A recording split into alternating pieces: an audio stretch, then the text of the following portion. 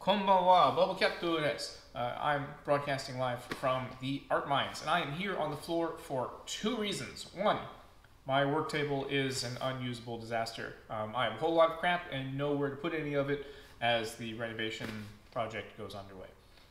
That doesn't mean I've stopped doing motorcycle things or things here in the shop. And two, I wanted to show you my brand new Pittsburgh roll-on wheel chock for the front wheel chock for the motorcycle. This was $79 from Harbor Freight, pretty good deal. It's made out of pretty solid metal, can hold up to 1,800 pounds. And just remember, even my beautiful Valkyrie, which is like 750 pounds, that's the whole thing. So if you're rolling on one wheel, you're really not going to be rolling on all 750 pounds of that. The weight may not be evenly distributed between front and back, but you're not putting the whole thing onto one point. So don't worry about weight too much. I'm not going to do a traditional unboxing and assembly video because frankly there's not really a lot to see. This cross support piece here comes with the tie down points and the little rubbery feet already put in place. There's two bolts with two lock nuts right there. The cradle and the, I guess there are two parts to it, the fixed cradle and the pivoting cradle. They have these repositionable rods there, and that's really about it. Something to keep in mind, two things to keep in mind when you get this. If you don't know how to use it, you basically roll your motorcycle in here. The front wheel sits into this cradle, picks it up slightly, and drops it forward, resting it in this space here. I haven't measured which position. This is the adjustable one. This one just pivots back and forth where it is. I haven't measured where this will go. It may be a little bit of trial and error. Once I do that, I will put the appropriate positioning in the link below, just so you know, in the description below. But yeah, something to keep in mind. You see me touching this. There's a little bit of a space here, so this cradle can move back and forth just a little bit. You can resolve that by stacking in some washers, and these pins come out. They're just held in by, or these rods come out rather, just held in by cotter pins and washers. There's really nothing to it. And that's what makes this design so great, is there is nothing to it. Put the washer on, put the pin back, and you're good to go. But this may let your wheel shift just a little bit, so you might want to think about.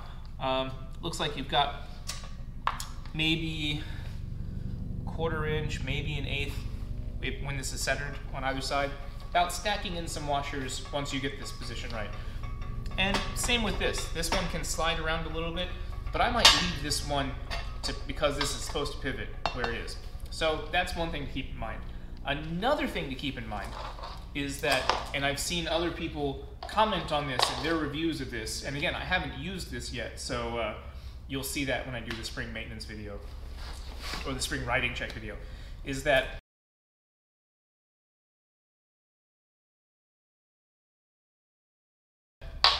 when you're rolling your motorcycle on and the wheel pivots, I've seen that a lot of people comment that this slides.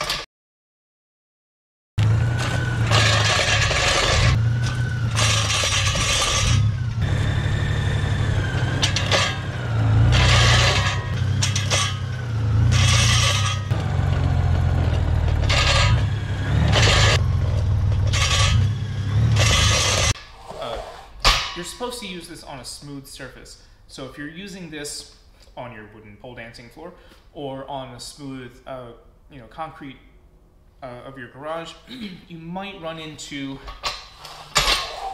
a little bit of a sliding issue. I thought of two ways to solve that. One way that other people have mentioned is putting this up against a wall, up against a physical hard stop, or putting in a board or something, to keep it away from the wall a little bit so that this can't move forward. Another thing that would work is if you, and this has a couple of bolt holes here, and I'm sure you can come up with something pretty easily. Putting this on a piece of plywood so that when you roll your front wheel into this, the back wheel is on the plywood, and that will sort of pin it in place and keep this from sliding forward. That is certainly one option, but then you're stuck with this mounted to a piece of plywood. Another option, Pittsburgh Tools, you can have this one for free. Call me, I would love to come design stuff for you. Is that these little rubber feet that come with it, they are threaded in metric 10 M10 by 1.5. Get out. Give it to me. This has a good bit of weight to it. But they're threaded in metric 10 by 1.5. So I went to my favorite local hardware store and I bought some M10 by 1.5 thread pitch bolts, cut off the threaded portion to the same height as this, and then just ground them down to a bit of a point.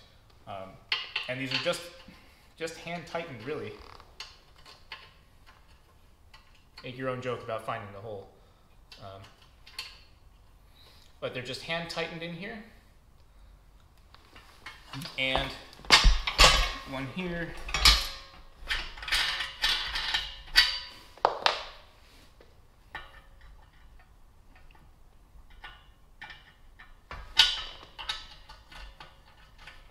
This went so well in rehearsal.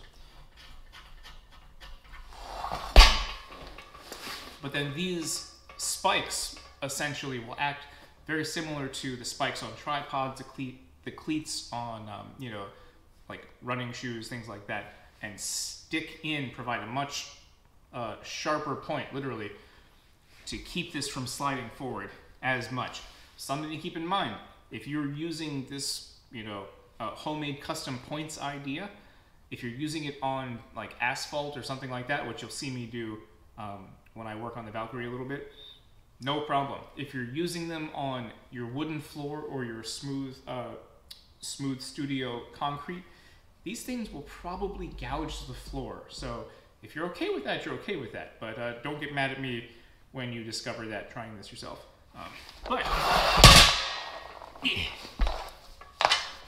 That's what I get for not tightening that down.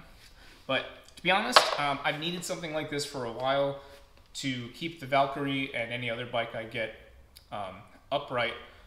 I still use a trackside stand, still use the jack when I need to lift things up a little bit, but just to kind of hold it in place to do basic stuff, I've needed one of these and will probably make your life easier too. So this didn't quite go as planned.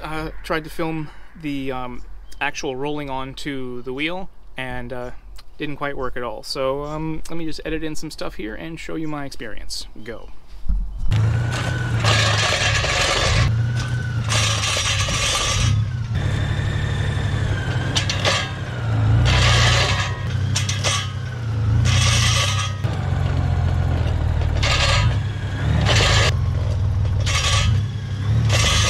So this is not working at all, and I am really grumpy about it.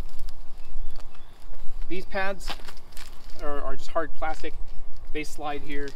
Tried doing the those metal spikes, and those nicely gouged up the asphalt, but didn't hold it at all. So I'm gonna try another trick that I saw somewhere else on YouTube, and I don't know how well you can see, but this is all just gouged, torn up. This little bit is just chewed up. Yeah, maybe you get what you pay for. I'm gonna try one more thing before I call Harbor Freight and say your stuff is garbage.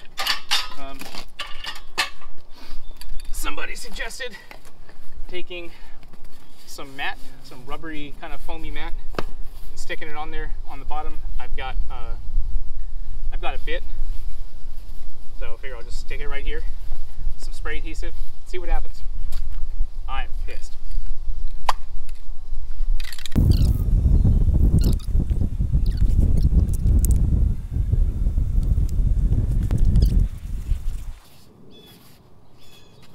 doesn't work, I'm gonna end up taking it back.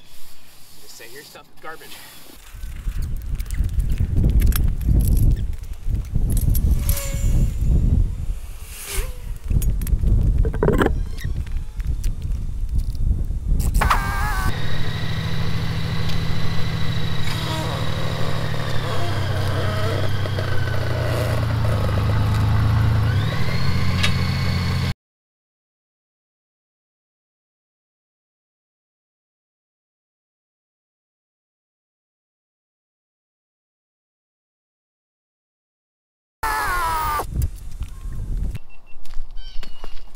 So that's a nice solid feel. I like that. I'm using this all the way forward. I guess I should look up the specs on wheel size and tire diameter, just to give you kind of a heads up of what setting might work best for your front size vehicle, or your front size wheel. But yeah, anyway, here you go. That's the wheel stand. Recommend some sort of squishy rubber foam mat thing under it to really grip the ground and keep it from moving forward, because spikes won't work and these plastic feet are pretty garbage. So bolt it to some plywood, put it up against the wall, whatever works best for you.